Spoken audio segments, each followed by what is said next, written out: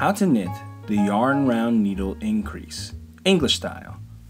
For this tutorial, you will need a pair of knitting needles. Special thanks to our sponsors Cassell for providing today's needles. Today, we are using their Addy Lace Interchangeable Clicks in the size 8.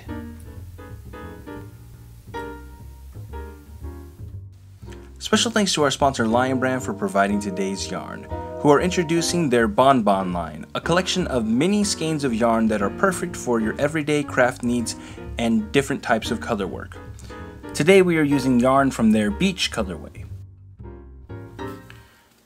The yarn round needle increase is a method for making holes in our knitting by wrapping the yarn over the needle.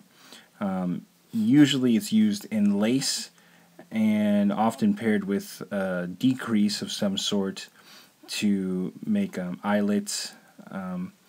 But it's different from the yarn over because it is done on the purl side of our needle. So there's really not any extra steps to this. All you're going to do is when the yarn is in front, you're going to yarn over the needle or you yarn round the needle so we come all the way around, okay, and then we just continue purling as normal.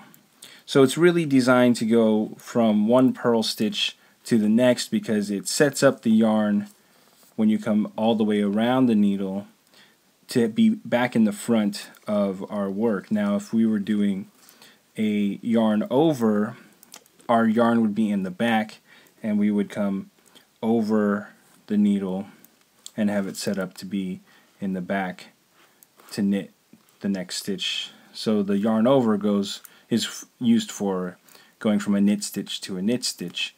And there's other ways to go from a purl stitch to a knit stitch and a knit stitch to a purl stitch, but we're not going to cover those right now. So for the yarn round needle, basically you're going to start with your yarn in front, go around over the top of the needle and around back to the front. So you're set up another purl stitch. And that's pretty much it. After a few repeats, your pattern should look like this. Want more New Stitch A Day? Check out our website at newstitchaday.com.